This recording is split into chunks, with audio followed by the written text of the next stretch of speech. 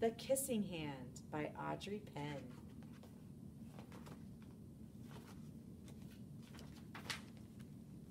Chester Raccoon stood at the edge of the forest and cried. "I don't want to go to school," he told his mother. "I want to stay home with you. I want to play with my friends and play with my toys and read my books and swing on my swing. Please, may I stay home with you?" Mrs. Raccoon took Chester by the hand and nuzzled him on the ear.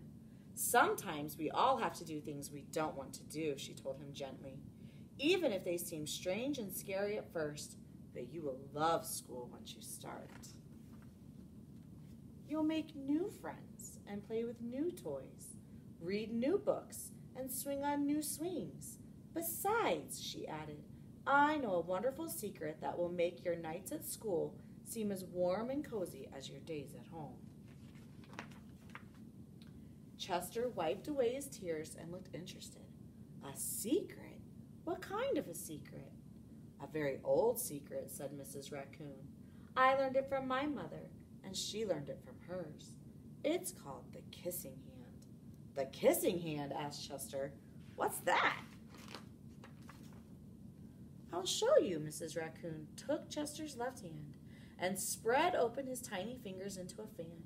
Leaning forward, she kissed Chester right in the middle of his palm. Chester felt his mother's kiss rush from his hand, up his arm, and into his heart. Even his silky black mask tingled with a special warmth. Mrs. Raccoon smiled.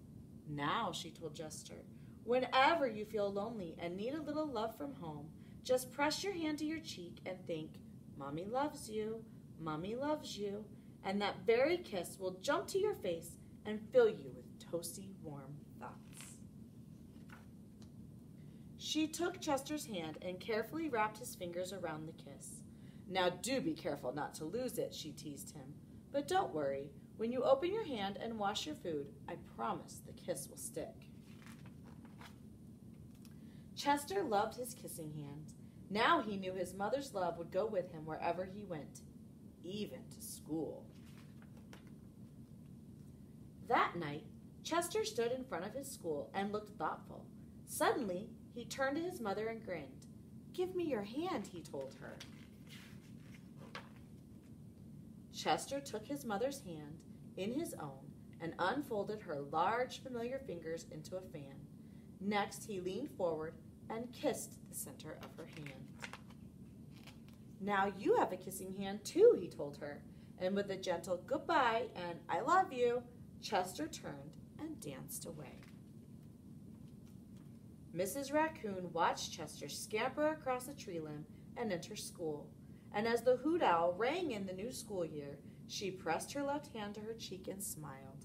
The warmth of Chester's kiss filled her heart with special words. "Chester loves you," it sang. "Chester loves you." The end.